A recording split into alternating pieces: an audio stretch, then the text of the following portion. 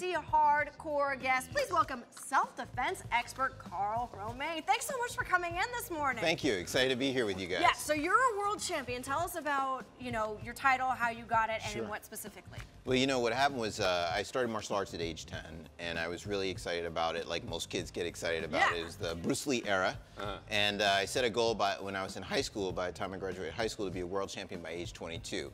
And I knew it would be hard, but I didn't know how hard it was going to be. I ended up getting into a car accident, and the doctors told me I'd never be able to do martial arts again.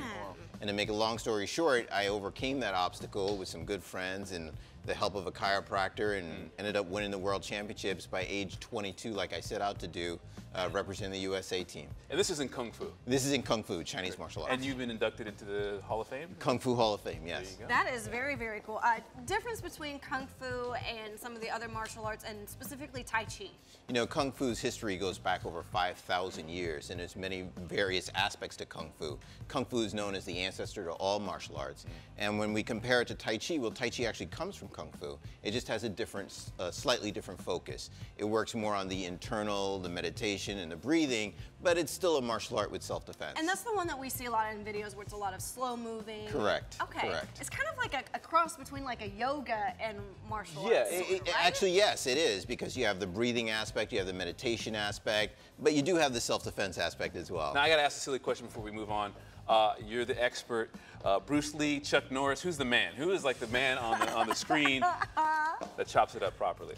I mean, they both do such a great job, but obviously Bruce Lee was a hero to me. He's somebody I idolized that got me into martial arts, and Chuck is doing a great job for martial arts. He's really representing martial arts well. From a master, so. All right, so I mean, let's talk about some of the health benefits. I mean, some of them are kind of obvious. We talked about like the mental health aspect, but give us some other things. I mean, people probably don't think that Tai Chi it's great. Tai Chi is great for balance, which is really important, especially as we mature and get older. It's great for your immune system, which is fantastic, because we can all improve there, right?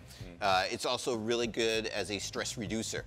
So many people are stressed out these days with the challenges that they have with economics or job or family and trying to balance everything, so it's a great way to relax. What is one Tai Chi move that, like, if someone was doing at home, is the best one to help people relax? Can you show us that? There's so many, but you know what we could do? We'll do a real easy one. How's that? We like really easy.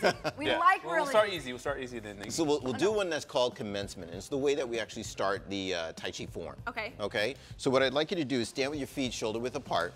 So I take it I'm not supposed to wear heels if I do this? Yes, that would be a good idea.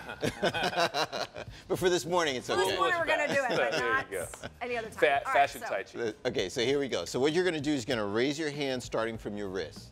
Good. And then I want you to bend at your elbows and then point your fingers up and let your hands fall from the wrist. Okay. Good. Now I want you to bend your knees a little bit. Okay. Good. And let's try it again. Inhale as you raise your hands up. Good. Bend at the elbow. And then slowly let those hands fall. You guys got the hang of this pretty quickly. You guys are pretty good at this. All right, we want to see and you can feel how soothing Kung that Fu. is. Yes. I volunteer you kick Charles's butt. Okay, let's go. All right. All right, let's do it. Do you want to beat him up, actually? I could teach you a technique. Yes. Show her how That's to what she likes, do what she's always wanted to do. Go ahead. Okay. Yes. Oh, she's going to take her shoes off. Ready. All right. All right. Back me up, though, if she gets too far. You got it, sir. All right. So what I want you to do is grab her like you're trying to choke her for a second. Not a problem. Okay. So this is your attacker. So what I want you to do is cover his hands, right? Poke him in the eye, right? Knee him in the groin, and elbow him in the head. Wow, she's good. I win. She's a quick learner. All right, but really quickly talk about your book. Okay, so I have a new book. It's called The Self-Confidence Factor. It's a parent's guide to bully prevention. As you know, bullying's a major epidemic in our communities. 3.2 million children are impacted by bullying every single year. So this is my effort to help parents to figure out what they can do to help their kids to not only be more confident, but how to handle a bullying situation. You got Twitter and Facebook and everything people can find you? We got Twitter and Facebook. Everything is at Sifu, S-I-F-U, Romain, like the lettuce without the E, R-O-M-A-I-N. Very, very cool. Thank you so much for coming in. Thank you. Really My pleasure. Appreciate it.